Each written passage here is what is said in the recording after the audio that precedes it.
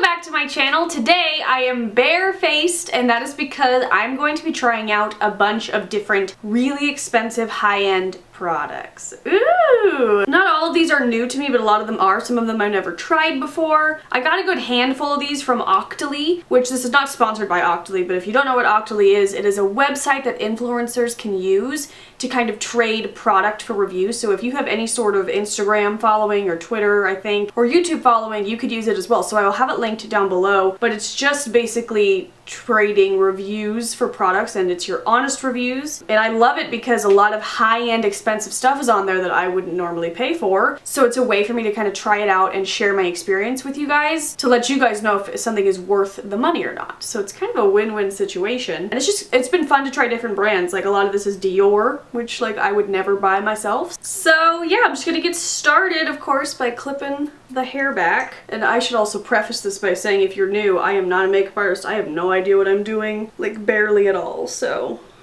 don't be expecting perfection, except this hair is perfect. This is how I throw my hair back every day to do my makeup. And I look crazy, but it's fine. So I'm going to start off by using my Smashbox Photo Finish Primer Water, which is not new to me. It is, I guess, on the expensive side. This full size is $32. It does last me a really long time. I'd say this has lasted me like 6 months, and I use it pretty much, well, whenever I do my makeup. I am running low on it, and I will totally repurchase it. So I'm just going to spritz this all over my face. Oh, it just feels so good, especially in like the hot summer months. It's the best. I also have it in travel size, which will definitely be coming with me to North Carolina and Tokyo, but also I'm running out of that. Maybe I should pick up another one. Whoops. This hair will not do. There, we'll do it that way. I forgot my fan today.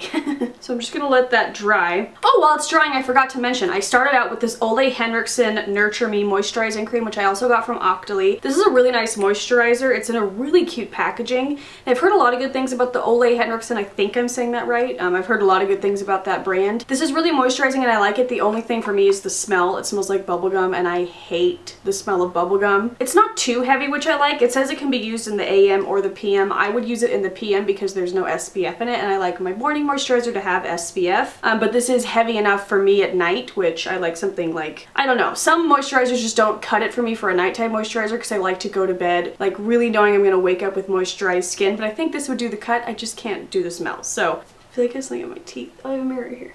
Oh my god, I do. Not the tooth I was expecting. Glad I caught that. Okay, so now I'm going to go in with this, which I totally love, which I hate that I love it because it's so expensive. This is the Dior Dream Skin Advanced Capture Total. It's basically a primer. I had no idea how to use this, so I looked it up on the website, and it basically said use this as the last step of your skincare routine before your makeup. So I took it kind of like as a primer slash skincare serum step, and it's really nice. It comes out kind of like this pink color, but once you get it on your face, it has no color to it at all. And it just makes everything look so good. It does have a bit of an alcohol smell to it, but not, like I think it's an alcohol smell. That's how like faint it is. It just kind of smells like something that you know is doing wonders for your skin, if that makes any sense.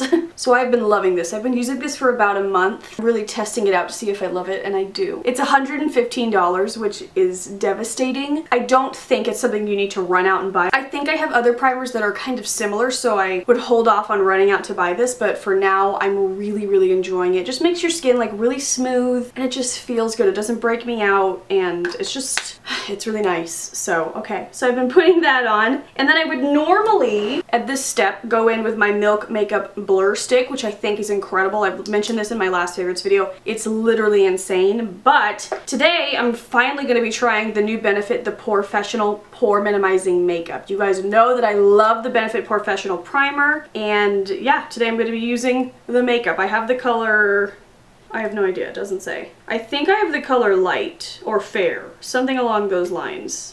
It has a sponge. Okay, sorry, I haven't played with this at all. It has a sponge on the bottom, which I honestly probably won't use. That's just too small for my liking. Maybe to push it in right there where my pores are though. But then you open it here, and then there's this button that says press. Did you see that?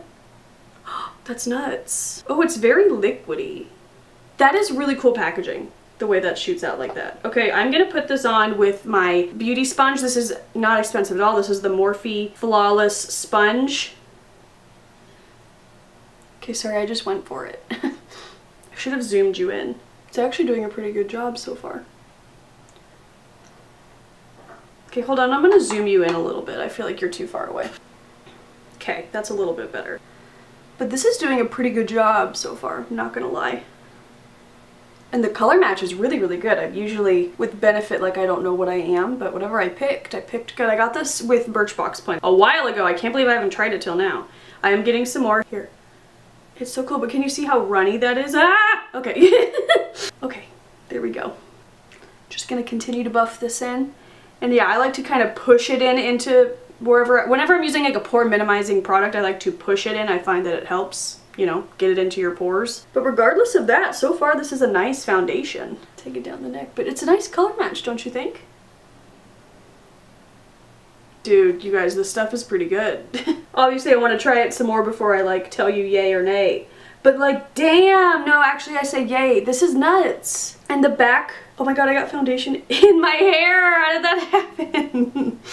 Oh no. The back of the bottle said for the best results, use the Porefessional primer first. But I didn't want to. I wanted to see how it worked on its own, and I'm really happy I did because like, this looks great. I mean, we'll see how it lasts throughout the day and if it creases or anything, and I'll get back to you. But dude, I'm really liking that, and I might take that on vacation. Wow. Okay, great. Did I mention how cute the packaging is? I love the little like pink little stripes, but yay, I'm really excited about that. Now I'm going to be taking this Touche Éclat Radiant Touch by Yves Saint Laurent Beauty. I've talked about this before, but I used this in the past and I didn't like it.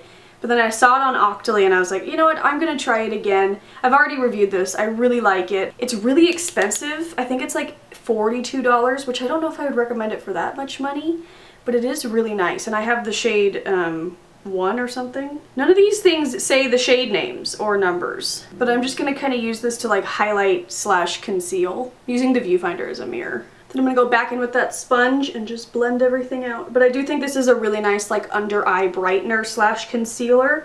It doesn't crease and it just, everything looks really like flawless and bright, I guess.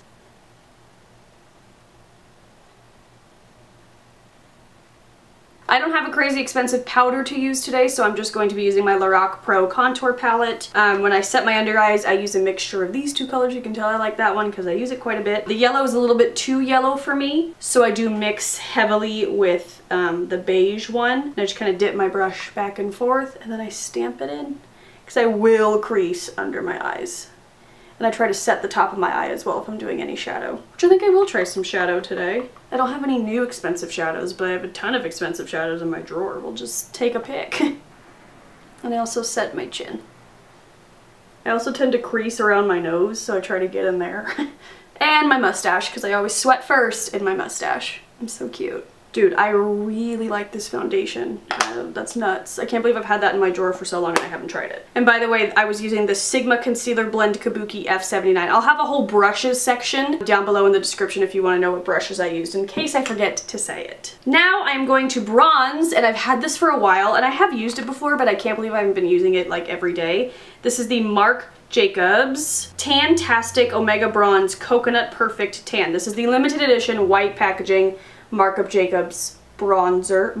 I said Marc Jacobs. Marc Jacobs. And when I first unboxed this, I said it's really nice because it's not super like orangey warm, and it's not too cool. It's like somewhere right in the middle, and it's beautiful. So I'm gonna try that. And I'm gonna use it with the brush they sent over with it as well. This is the Marc Jacobs, the bronze brush, which I know I love, but this is in the white packaging. I'm just going to dip in here. The bronzer is $49, but you are getting a huge amount of product, and then the brush is like $80, but in my opinion, totally worth it. So here we go. Oh, it's so nice. And seriously, Marc Jacobs powders, I say it all the time, they just blend out so nicely. I thought I turned that off. Oh my god. Like if you put on too much product, and then you need to blend it back out, it will allow you to do so. It's so blendable and nice, and I love these powders. Get around my hairline. And this bronzer smells like coconut, kind of like the butter bronzer. I think they're a bit of a different shade though. The butter bronzer has a little bit of a sheen to it, this one does not. Not that I can tell anyway. So lovely. I feel like my bronzer's a little bit heavier on that side, so we gotta even it out. I don't think I'm I'm going to contour today either. I'm just going to leave it as is because that's really pretty and I like that. Okay, so I'm going to really quickly do my brows. I don't have anything fancy to use, so I will be right back. I'm going to use my normal brow products, which is the Anastasia Brow Wiz, so I'll be right back. Okay, brows are done. Look a little crazy with nothing else on, but we'll put on my eyeshadow and mascara and it'll look better. So I am taking, I think, the most expensive eyeshadow palette I own, and this is the Marc Jacobs The Free Spirit Style Icon number 20. I think this may have been limited edition, I'm not positive, but it's really beautiful. It's more kind of like fall, but I'll just do something light with some of the lighter colors and maybe one of the shimmer colors. Just gonna bring my whole brush thing over here. I'm gonna go in with this lightest shade right here. Kind of just go into the crease, kind of all over, just to kind of get a base going. I love this eyeshadow palette. This is not a stranger to me. What if we got daring and used this like really shimmery, not really shimmery, but actually really shimmery purple? Let's do it. Why not? I might ruin this whole makeup look, but we're gonna try. Then I'm gonna go in with this kind of more mauve color. It's really pretty. Again, just kind of defining my crease. This is kind of all my eyeshadow looks. I just kind of build up the crease and then the darker outer corner, and then that's usually pretty much it. I'm really not too fancy with my eyeshadow, guys. Ugh, the damn text message on the computer. I'm so sorry. It's a really pretty color.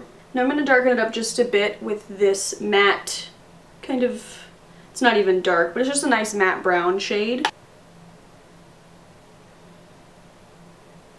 Seriously, these eyeshadows are so freaking nice. Okay, now we're gonna get brave and we're gonna use this purple shade. Look at it. It's so vibrant. Oh, but it might like blend out really nicely. Okay, we're just gonna go for it.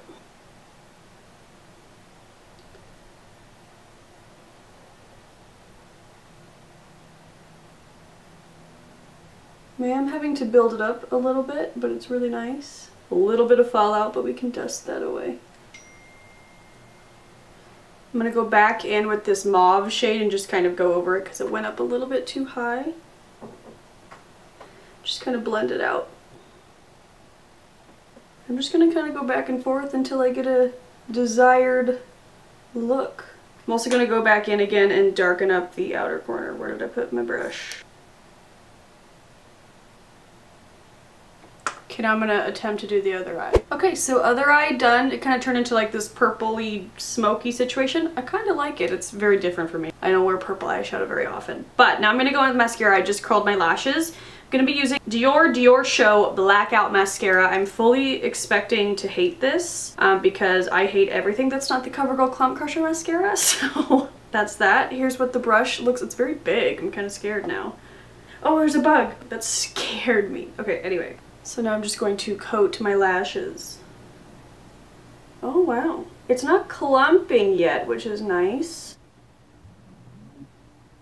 Using new mascaras is always so scary because that's when I poke myself in the eye because I'm like not used to the length of the wand or anything. This brush, for my taste, is a little bit too big because I can't really like get into the corner like I would want. And it's a very wet mascara, which I don't know if I love that. Now we've started to clump. Okay, so that mascara is not my favorite. It's too wet for my taste. And it's just like after, I like to do a few like coats to get things like even and coated, and it's just too wet. It's just not my fave. So, moving on, I think I'm gonna maybe put a little bit of shadow under my eye. I'm gonna use this Real Techniques Point Extra Small brush. I'm gonna go in with that like matte brown color that I did on the top lid. Just a little on like the outer half. Which I never do. But I like this shade, it's really pretty.